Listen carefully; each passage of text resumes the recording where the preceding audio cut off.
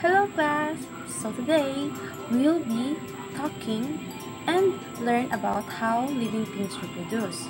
So, are you excited to learn how living things reproduce? Okay, if you're interested, follow and listen with me so that you will know and learn about how living things reproduce. Are you ready? Let's go! Okay, I have here a picture of a female and a male cat with their baby cat, or what we call kitten. So, in your own idea, okay class, in what way does the baby kitten was made? Do you have any guess or idea about how it is made? Okay, so, we will start our discussion with how animals reproduce. Okay, from the word reproduction, let us learn what is reproduction first. Reproduction is the process of creating an organism of the same kind. Living things differ in the way they reproduce. Okay, so reproduction is the process of creating a new organism with the same kind. But because we will be focusing on how living things reproduce, now let's move on the first type of reproduction, which is the most common type, which is the sexual reproduction. So, what is sexual reproduction? Sexual reproduction involves a female sex cell and a male sex cell. Let's look at this example. We have here a picture of a man and a woman and two cells and then a baby. So, let's look back at this second picture, which is the cells. What do you think are these? These are cells. Okay, the first one, which is the round shape, is what we call the egg cell. And then the second one, which has the same shape like a snake or a tadpole, is what we call the sperm cell. If these two cells unites, or if the sperm cell meets the egg cell, it will fertilize the egg cell. And what happens when the egg cell is already fertilized? Then a new organism or cell will be reproduced, and then it will then develop into a zygote. After months of developing this fertilized egg cell, what happens is there will be a zygote, and then after 9 months, a baby will come out from the mother's womb. Okay? Then let's clarify first what is fertilization. Okay? Let's learn what is fertilization. Let's read. Fertilization occurs when an egg cell or the ova, which is produced only by a female organism, and a sperm cell, which is also produced by a male organism, takes place. But there are two types of fertilization. These are the internal and the external. So, we notice that in each peak, there is a mother who is carrying her baby inside her womb, and the other one is a mother is producing her eggs outside or in the environment. So, the first peak is the internal fertilization. And then the second peak is obviously external fertilization. Is it clear? Okay, let's proceed. So, what is internal fertilization? Internal fertilization occurs inside a female organism by the male organism delivering a sperm to her. This is obviously seen where one organism is carrying and taking care of its unborn baby inside her. Okay? So, in humans, the organism that is carrying by one person or one organism is what we call the fetus or the baby. And can you give me an example, class, of an organism which fertilizes their egg internally? Okay. Okay, let me give you an example first. I would choose dog. Because it is a mammal, then usually mammals produces baby inside their womb. Okay, how about you? I will give you 3 seconds to think. Got one already? Okay, save your answers for later. Now, I have here another set of pictures. In the first picture, we see here a flower. And then, the second one is a leaf with fragments growing in its outside part of the leaf. The third picture is a picture of a starfish which lost 2 legs, but still it grows after time, so there's no problem if he would lose his 2 legs because it will still grow. So now that is an example of asexual reproduction. Now let's focus more on asexual reproduction. So let us know first what is asexual reproduction. Let's read together. Asexual reproduction is a kind of reproduction where offsprings arise from a single parent and not sexual. It doesn't require both male and female reproductive cells. They are clones or copy of their parents. Okay, so from the description that we have read earlier, asexual reproduction is a mode of reproduction that does not entail the union of sex cells or gametes. So it doesn't involve 2 parents and only 1 parent. Unlike the sexual reproduction, wherein male and female is necessary in order to produce a new organism. So let's try to look at these other examples. Okay, here we have a potato crop. The second one is the ginger crop. Okay, the third one is the katakataka plant or leaf.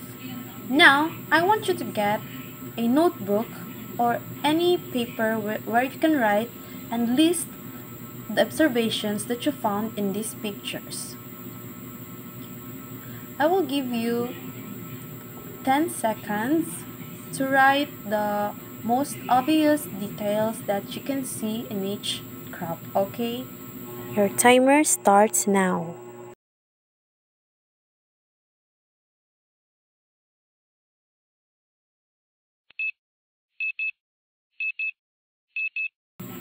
Are you done? Okay. Now, we have seen in the first picture the kamote crop or the sweet potato crop has a fragment or a leaf growing. And now class, we can see here in the second picture, which is the ginger crop, that it is branching out, and while the third one, which is the katakataka leaves, there are fragments growing on the side of the leaf where if we took that out, it can still grow and not die. Now, this process is called vegetative reproduction. Let us know more what is vegetative reproduction. Let us read together. Vegetative reproduction means in which a new plant grows from a fragment of the parent plant. Examples are stem, roots, and leaves. In many plants, vegetative reproduction is a completely natural process. Now class, let me give you more knowledge about asexual reproduction. In this picture here, we can see a bee getting close to a nectar of a flower. And in this nectar, we can see pollen grains.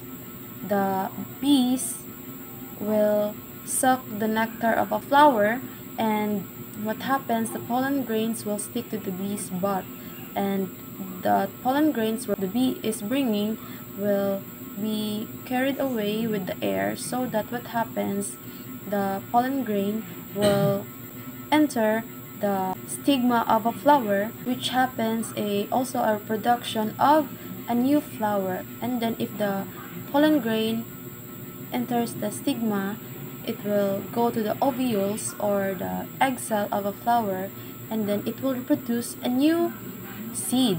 And now, what is a seed? So seed is a fertilized ovule and contains the embryo and a food store for the developing embryo. Now, I have here a new picture to show for you, class. Okay, what do you see with this picture here? It is a dog. Very good. It is a dog. So, can you see that the dog has a fur? Hair? Yes, obviously it has a fur and a hair. Do you think the dog came from the egg, or it is born already with legs and a body? Yes, very good, it is. So, this type of animal is a mammal. How about this one here, which is the frog? So, does the frog has hair or fur? No, so a frog doesn't have a hair or a fur. Have you seen frog in real life? Yes. So frog has no fur but a sticky and a slimy skin, because in their skin, that is where the oxygen enters their body. Okay. But now, let us move on to vertebrates and invertebrates. Here, I have here a picture of a dog again.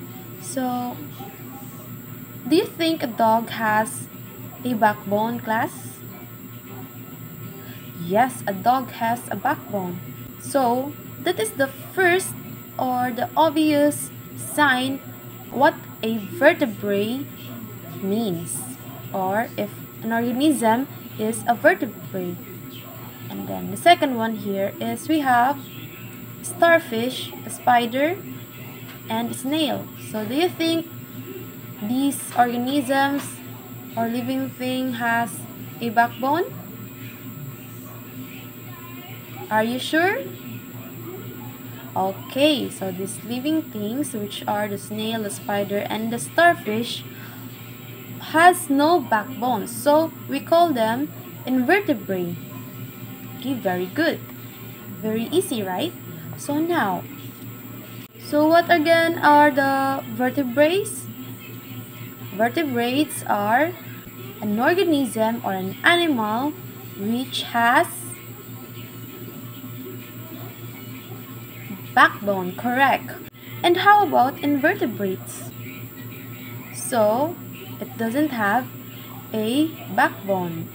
That is the obvious meaning for these two types of animals. Invertebrates has no backbones. Very good. Okay. Before we go on to our activity, I have here a last. What animal can you see here in these pictures? Fishes, correct. And what are the fishes doing here? They are hugging. Okay. They are close to each other, right?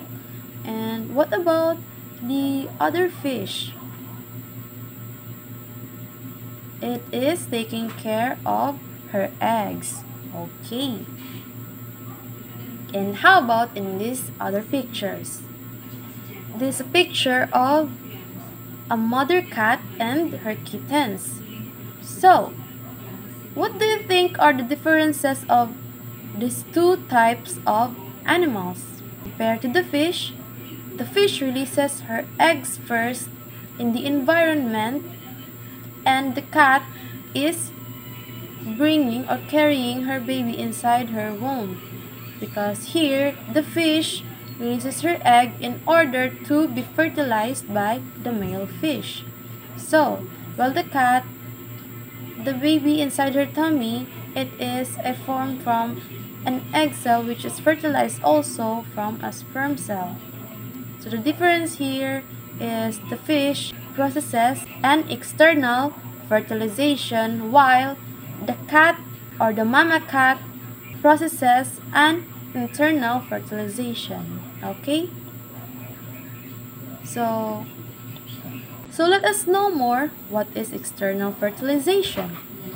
External fertilization takes place when the female cells are released into the environment and the male cells are released onto them. This occurs with many aquatic organisms such as fish and frogs. So, external fertilization are common to aquatic organisms which are fishes and frogs.